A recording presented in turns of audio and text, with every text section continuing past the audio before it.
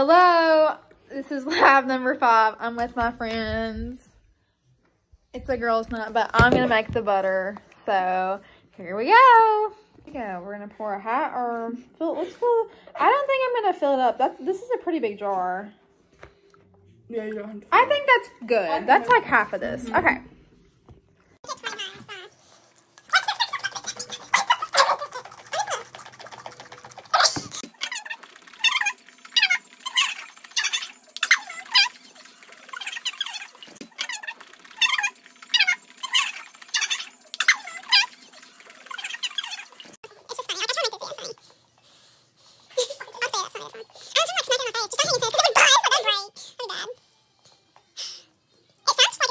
It's now been like 15-ish minutes and it's now solid with buttermilk. Oh, so I have to taste this? Oh dear gosh. Yeah, okay. oh.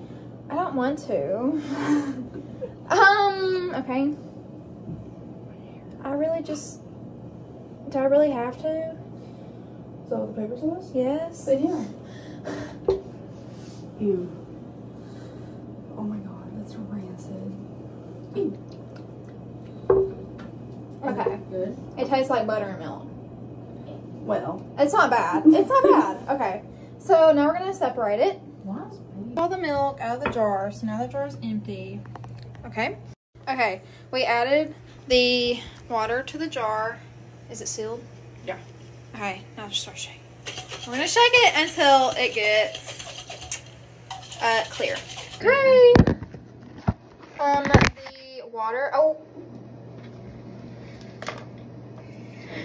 Oh, she's not using I'm not using that. She's not using that. Okay.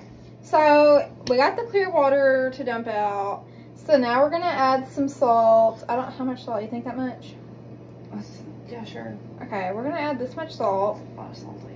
No, okay. I'm not gonna. It's okay. We making salted butter. So there's that. Get out of the jar. So I didn't take it out of the jar, but I added the salt. So let's just, you know, get some salted butter, I guess. I feel like I need like a cup poured in. A cutting board? A cup. Oh.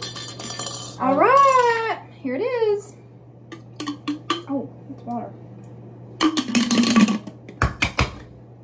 Okay. Oh, wait. That's pretty good. Oh. Here's my butter. Should I taste it? Yeah. Okay, that's pretty good. It's gonna be really salty though. Whoo! Salty butter. But that is my lab number 5, and I made my butter. And now we'll include my time segments of when the periods changed. Okay. The only bread that we have is pizza crust. So technically it's toast, right? Yeah. Okay. But here's my butter. So I'm just gonna,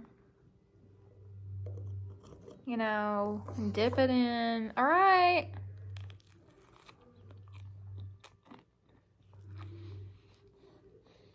Tastes pretty good. It's not that bad at all, actually.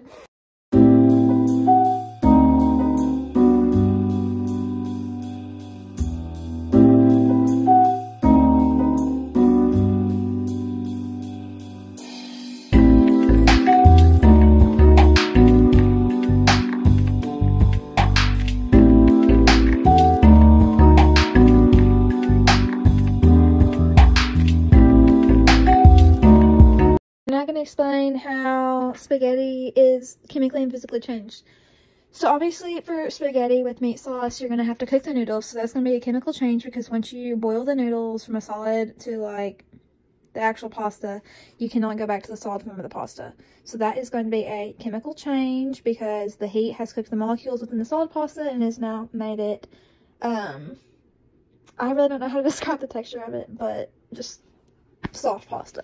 And then for the meat sauce, you need to cook the meat because raw meat is really bad for you. So that is also going to be a chemical change. Once you chemically cook the meat on the stove, you cannot uncook meat back to raw meat. You will also be cooking the sauce.